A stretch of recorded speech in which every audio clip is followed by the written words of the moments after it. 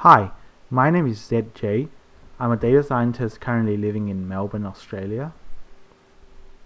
In this video, I want to show you one of my favorite aspects of Julia, how easy it is to develop packages from conception to publication. I start by installing the package templates package,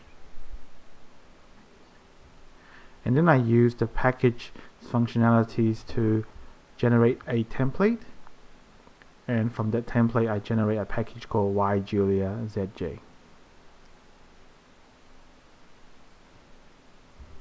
As you can see now, it says a new package has been generated at that folder location.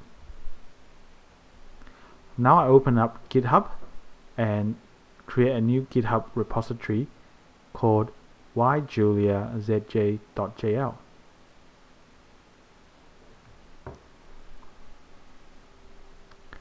As you can see, GitHub's given me some example code on how to push the Julia package I just generated onto GitHub.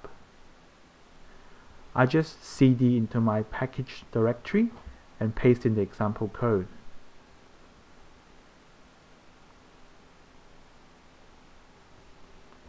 And now my package is on GitHub.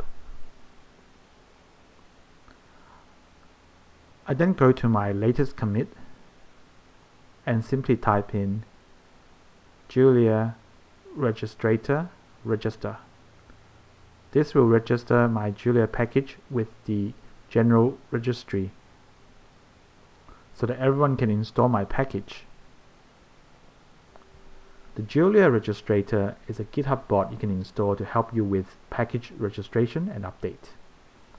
To find out more, simply Google registrator.jl. If your package passes all the automated checks, and that's it, your package is published. But for this particular package, it didn't pass all the checks because its name ends with capital letters. There are a few rules that you need to follow in order for your package to pass the automated checks. And if they pass, your package will be available for all other Julia users to install. I find this process very easy. I've made about 7 packages this way. The package development system in Julia is just so pleasant to work with, in my opinion.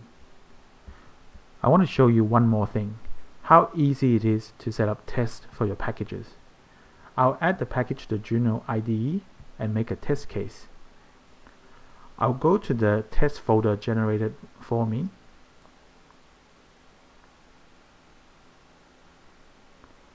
and I'll add the test case 4 equals to 2 plus 2.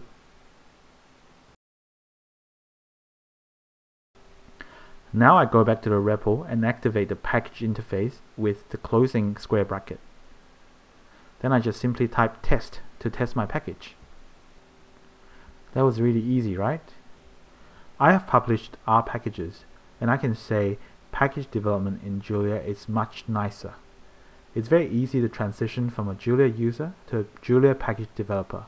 The hurdle is very low. This means more users will become package developers, which means more packages will be developed, which means good things. Thank you.